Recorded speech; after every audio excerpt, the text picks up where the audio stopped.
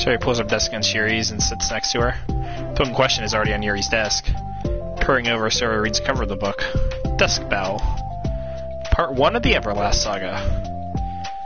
It's Dusk Bell by Annabelle. Sorry, I'm ready now. Oh, right, I should probably get some paper. There, I have this drawer and over her and tears out a few sheets of paper. Oh, wait, how come you need paper? Oh god, Jesus Christ. That's something I'm gonna fucking get Lime to do. Next to my fucking Soda comic, I'm gonna make him take notes. I'm gonna start drawing out fucking timelines and shit of like Marvel continuity. That should be amazing. Notes? I mean... yes, that's an effective strategy.